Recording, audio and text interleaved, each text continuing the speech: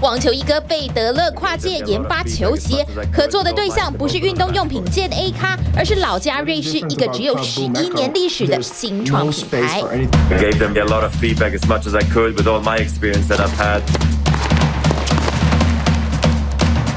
I would give them ideas. They turned that into technology.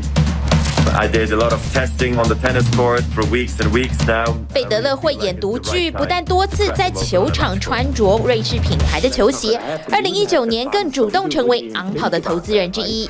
So it was him reaching out to us and saying, maybe there's a way we can partner up. And he was never, he was never in the room saying, could it be a sponsorship? He knew that we were too small and it's not our sport, but he wanted to become a partner. 今年9月，昂跑正式在纽约证交所上市，募资7.46亿美元，目前市值超过131亿美元，成为全球成长最快速的球鞋品牌。一手带领起100亿球鞋王国的是拿过3届世界冠军、6届铁人3项金牌的伯恩哈德。职业选手的生涯让他对市面上的球鞋有自己的一套看法。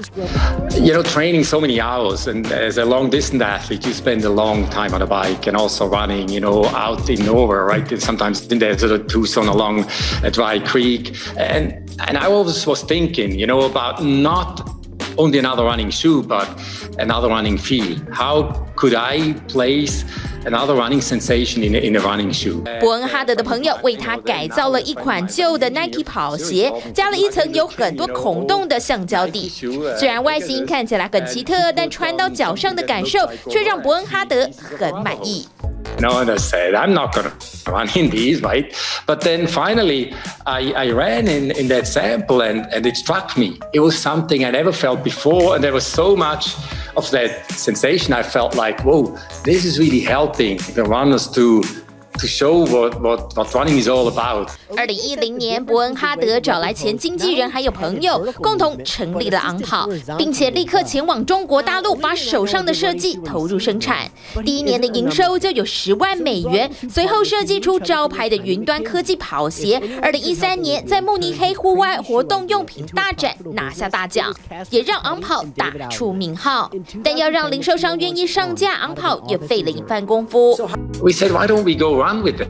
And then what happened, and realized that really after 1 or 2 times we did it, they started asking questions. They said, oh, I actually like the landing. Why is that landing so soft? And so it was much easier to answer the questions they had about our technology instead of trying to sell them our technology.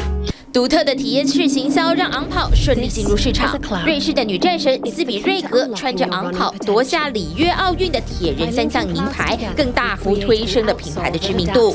职业选手的加持让昂跑晋升专业配件，目前已经在超过60个国家展开销售。We are competing, but we're not going to attack. It's not, a confronting sport. We are at the same starting line, and we are small, we are slow, and we don't hit any numbers for the big guys right now. We should just try to make the best product on the planet. 对伯恩哈德来说，打造昂跑就像是另一场马拉松比赛，一步一步来，就有机会一路冲向终点，夺下最后的奖牌。TVBS 新闻综合报道。请支持 TVBS 国际 Plus 全新频道，让您扩大视野，掌握趋势，接轨全世界。恳请订阅，开启小铃铛。